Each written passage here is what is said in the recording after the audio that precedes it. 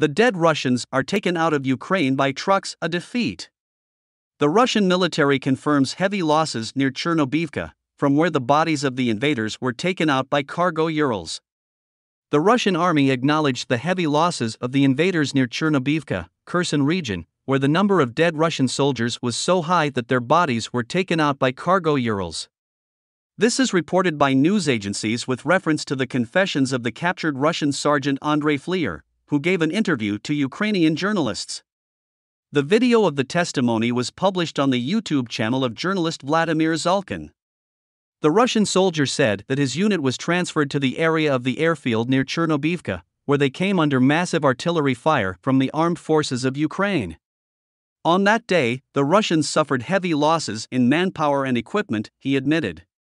After that, the command of the invaders decided to retreat. Then Flier's unit began to take refuge in the forests of the Kherson region. They completely destroyed Chernobivka, the personnel who were there, and military equipment. But about 1.5 to 2 hours after the shelling, they returned back directly to their positions, the Russian admitted. According to him, the units of the Russian army suffered heavy losses as a result of the shelling. His comrade noticed about 2 loaded Urals with the bodies of dead Russian soldiers.